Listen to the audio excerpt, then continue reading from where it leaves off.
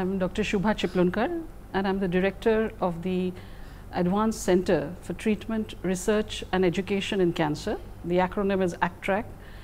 It's under the Tata Memorial Center and is one of the leading research organizations of the country, dedicated to both basic and translational cancer research. We have a very unique model at ATREC. We have a basic research wing and a clinical research wing.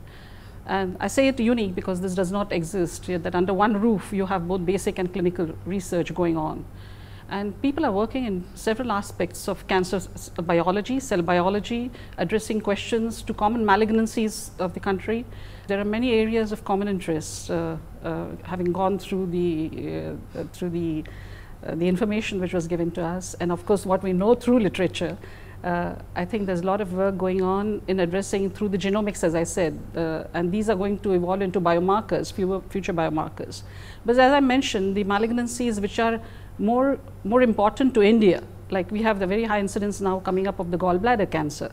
We would like to address these issues. Of course, there are common interests like prostate cancer or for that matter ovarian cancer, where Australians have done very well.